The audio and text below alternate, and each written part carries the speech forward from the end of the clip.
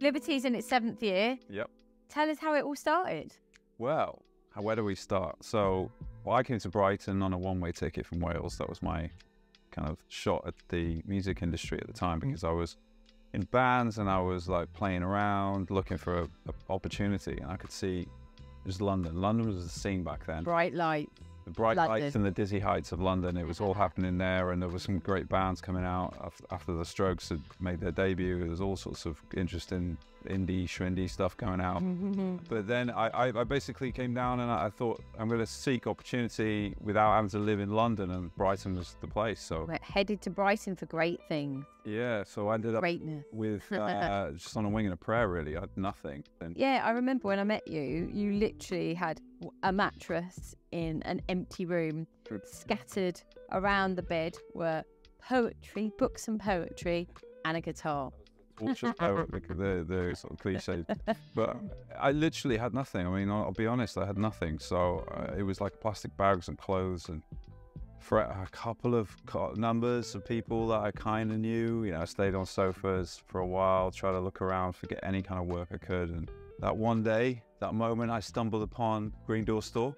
And then luckily you listened to my demos, and I'd been on radio at the time, had a BBC Radio 1 play, so hopefully that might have spun it, but you listened to it and managed to get me a gig. So yeah, so I had a really successful night in Brighton at the Green Door every Sunday service. It was amazing.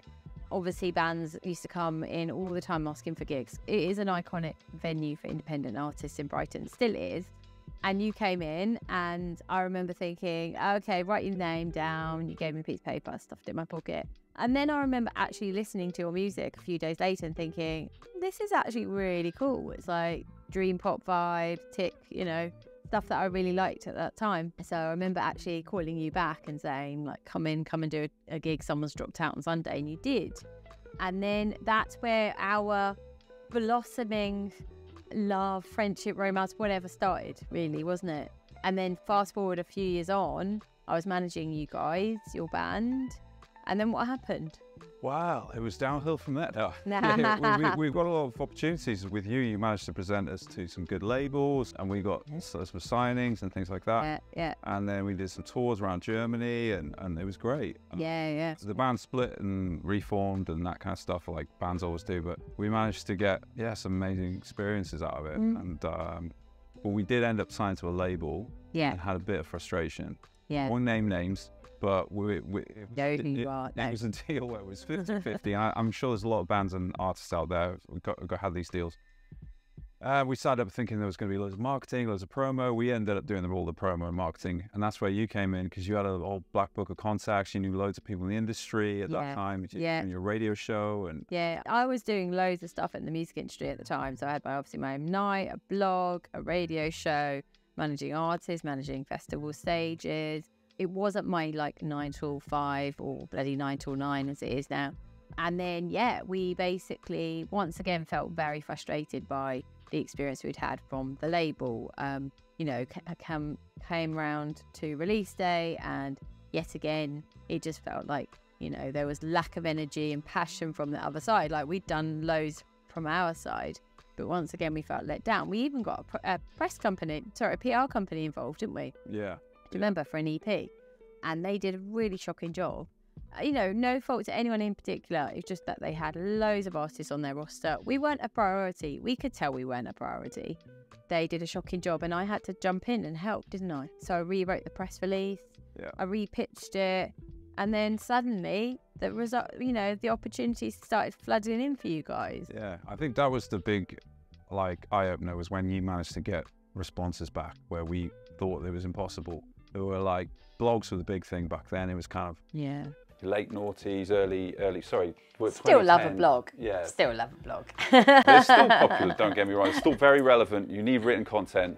Like that goes without saying. Yeah. But at the time, that was like the hottest ticket. It was like you knew all the big places, like the it was Line of Best Fit. Like Clash, Earmilk, Consequence for Sound, Pop Justice, all of them. And suddenly we started appearing on all of them, and it was like, wow, this is like relationships. This is like people you know. This is like hustle. Yeah. Not just the music. And I think as an artist, you can get so in love with what you're doing, and it's like your baby, and you put it out there. And if it doesn't get the answer that you want, the response you want, you start to think, oh, am I failing at this? And I think knowing that it takes that persistence, takes relationships, it takes the consistency of hard work, dedication, and all that kind of stuff, as well as making music.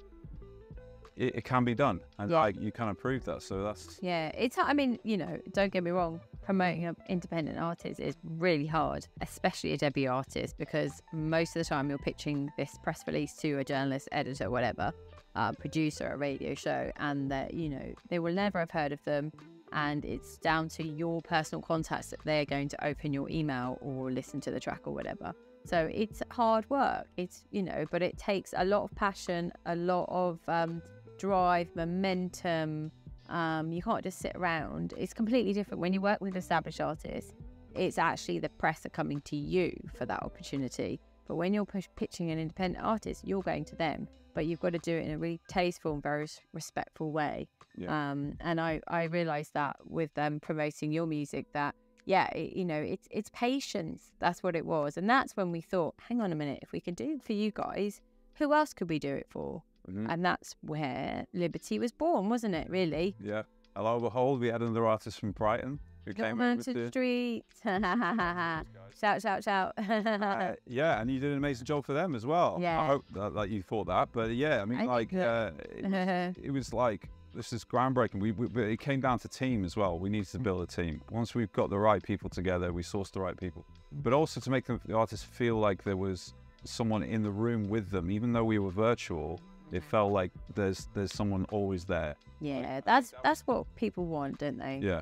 Normally, as an independent artist, you may not have a manager. You're probably going to feel quite alone. So we were able to provide that stability and that infrastructure that maybe they kind of never had. And we genuinely care. We really care about the artists. We understand how difficult it is for them, how painstaking it is for them to kind of hand over this music that they've been working on and writing and producing and mastering over the last few months. We get it, because you're an artist. Yeah. You get the intricacy around it, don't you? And the kind of, you know, that feeling of like, can I trust this person to actually do a good job? And you know, we want everybody at Liberty to walk away feeling like they've had the best service. Yeah, exactly. That's it for us. Yeah. Spotify was blowing up at the time, I remember. Yeah, because we did start just as press, didn't we? That was the only service we did. Yeah. And you were the one that was like, I think we need to jump on the Spotify. I remember literally being in South by Southwest, one of these talks, and there was a talk about, in I think it was the SoundCloud talk, and there was a Spotify talk. And I went to the SoundCloud one, and it was a little bit sparse. It wasn't that full. Spotify rammed. I thought, what's going on here? There's something really interesting happening. So yeah, the rise of streaming, and it was like, it seems like the norm now, but back then it was like the new thing, and there was no one actually helping promote playlisting was a new thing. It was like, you know, Christopher Columbus discovering new lands, and that's how we came about. We decided to do this thing that no one was doing back then. Sometimes I hear this quite a lot, but you can't pay to be on playlists. Now, how would you answer that question? The curators need to love your music, and it's a relationship, right? They like you, they support you. It's a two-way thing. You promote them. Yeah. And I think that's what we always encourage artists. It's like, we're connecting the dots. We're joining you with the curators and the influencers, and together you work to promote each other. And it's like this symbiosis of like promotion, and you create an ecosystem of fans. And I think it's all about that, really.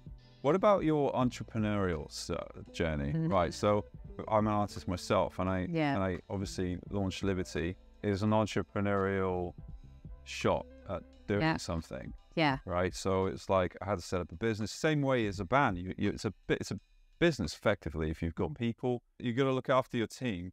In the same way that, you know, you found a business that provides services to artists. Yeah. So tell us about your kind of entrepreneurial journey as well. My entrepreneurial journey, always wanted to be in the music industry, deep dived into the corporate world when I left uni, started working I was in the finance sector, the charity sector, where else was it? I was sort of marketing as well for various roles, but I always wanted to be in the music industry, always. And actually it wasn't until I hit my 30s that I made it into the industry. And most people think, you're mad, it's too late. I actually had an ex-boyfriend say to me, you're never going to get in the industry, it's too late now.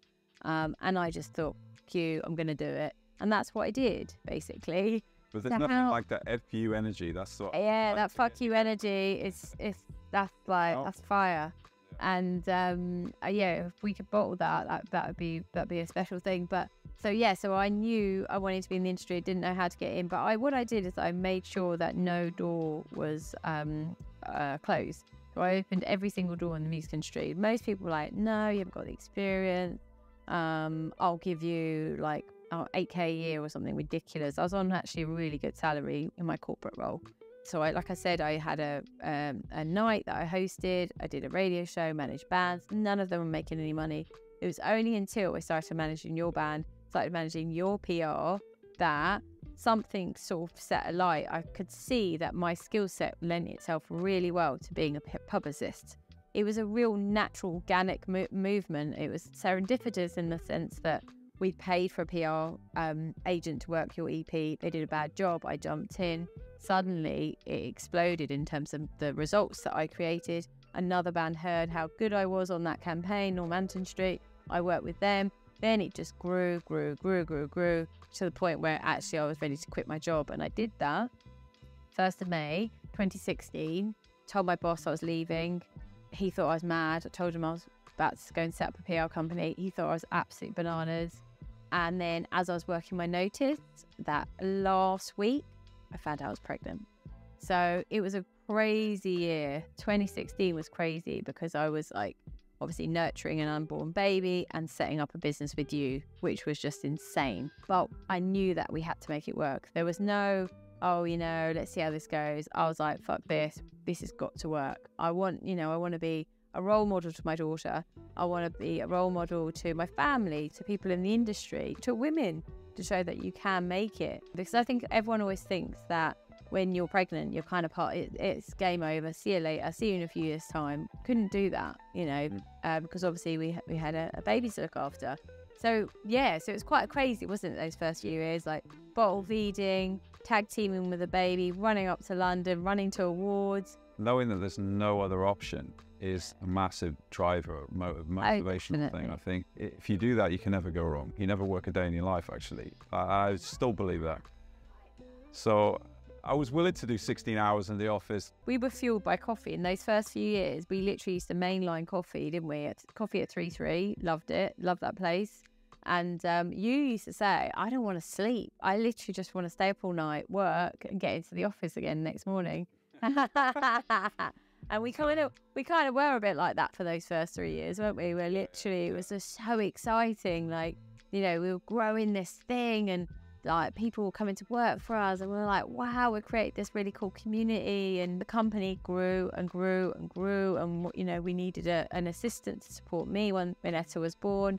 And then in came another assistant and then another and then another. And like fast forward 7 years, we've got almost a team of like 30 scattered all over the place. And it's amazing. We've created a community. I think that's one of the things that people say they always love about Liberty that work with us is the culture we've created internally.